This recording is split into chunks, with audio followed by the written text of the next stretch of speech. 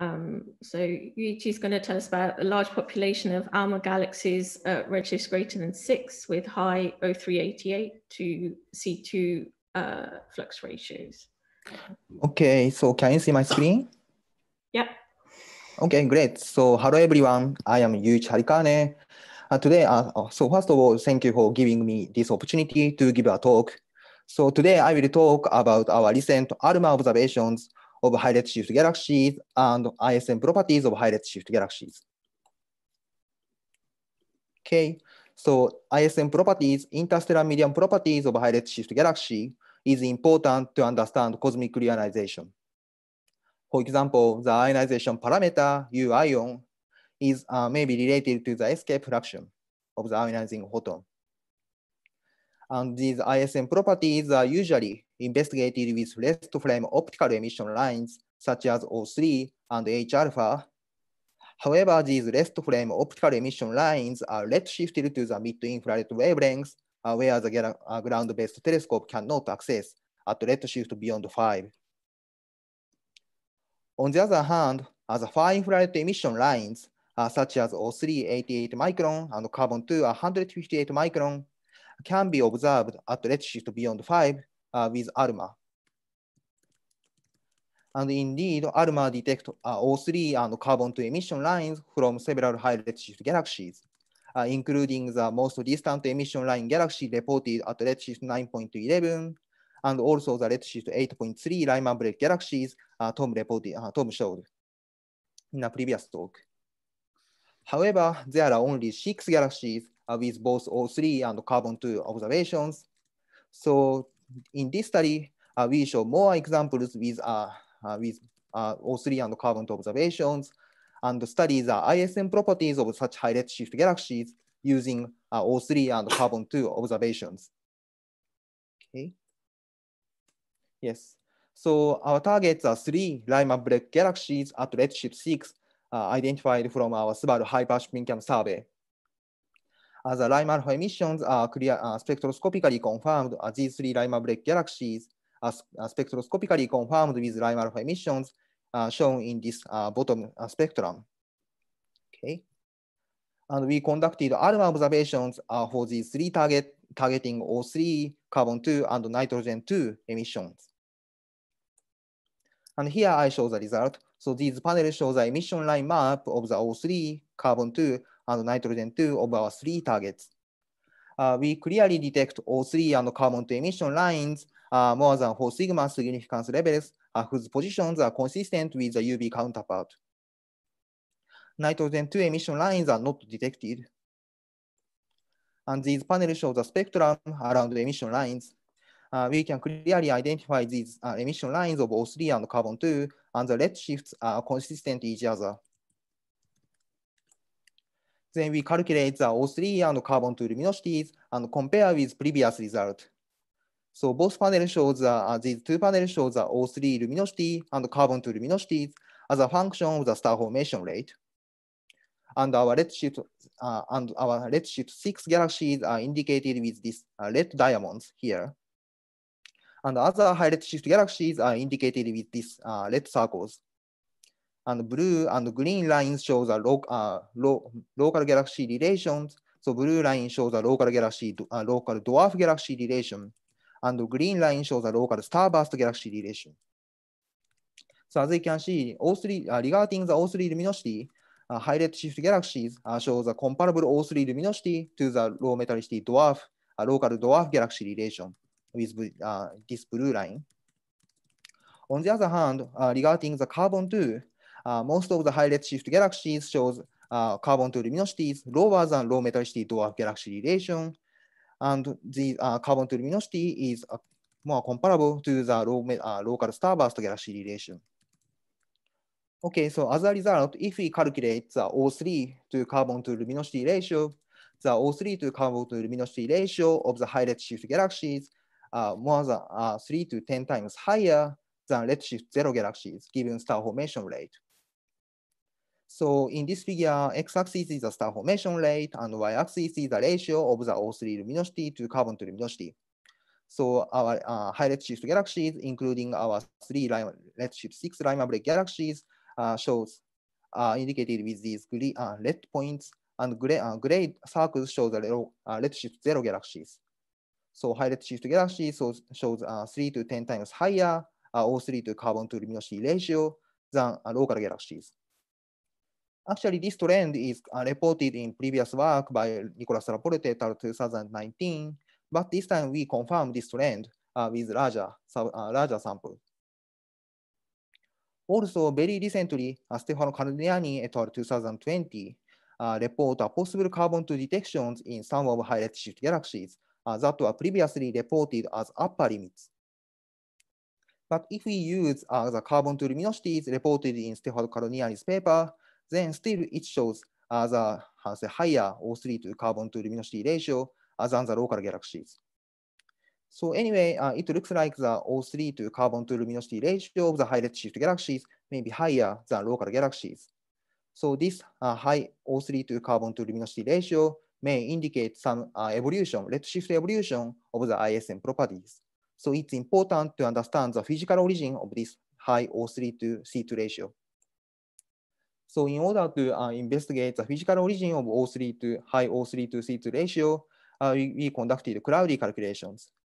In order to make the discussion easier, I convert this plot to this plot. So in this plot, the x-axis is the star formation rate, carbon to luminosity to the star formation rate, and y-axis is the O3 luminosity to the star formation rate. And red points shows high redshift galaxies, and gray points show the redshift 0 galaxies. And right panel shows the result of the cloudy calculations. It's a little bit complicated, but these lines show the ratio at fixed metallicity and density with changing ionization parameters. So color shows the fixed metallicity, and dotted, dashed, and solid line shows the different density. And if, for example, if we increase the ionization parameters, then O3 luminosity increases while carbon to luminosity decreases. So if we increase the ionization parameter, it moves to this direction, indicated with this red arrow.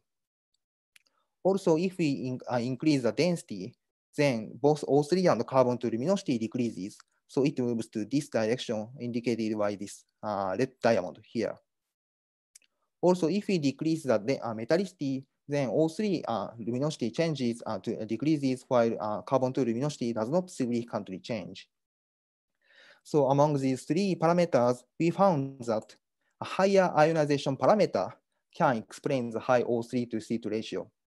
So compared to the local galaxies, 10 times or 100 times higher ionization parameter can explain the high O3 to C2 ratio. On the other hand, the carbon to emission mainly come from photodissociation regions, PDR.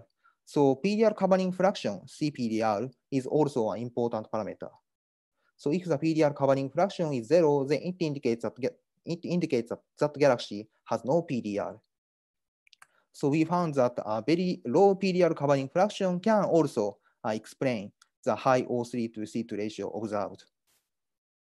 So this is a schematic figure of the high redshift galaxies.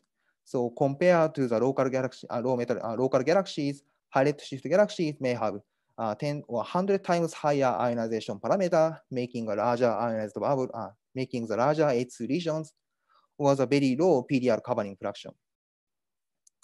Of course, the combination of these two scenarios is also possible. 10 times higher ionization parameter and 10% PDR carbon fraction can explain the observed high O3 to C2 ratio. Okay, so if this scenario is true, then Lyman photons escape from these galaxies. So in order to check this scenario, we check the correlation between the O3 to C2 ratio and Lyman equivalent width.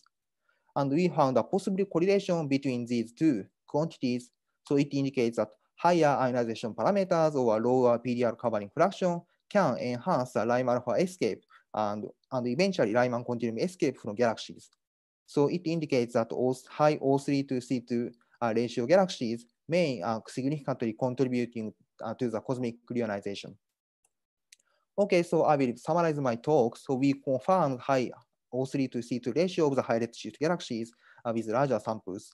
And the physical origin may be high ionization parameter or low PDR covering fraction, both of which are consistent with the possible correlation between with Lyman equivalent width. Okay, so that's it, and I'm happy to have questions. Thank you very much. I have a quick question. So how likely is it that part of this enhancement is due to a very extended diffuse component of C2 that isn't being detected on the ALMA data? Yes, yeah, it's a very good point. Regarding our sample, our high redshift 6 sample, we use a very large apertures to cover the extended component of the carbon-2. And regarding other high redshift galaxies, carbon-2 emission luminosity are mainly estimated with the CASA fitting.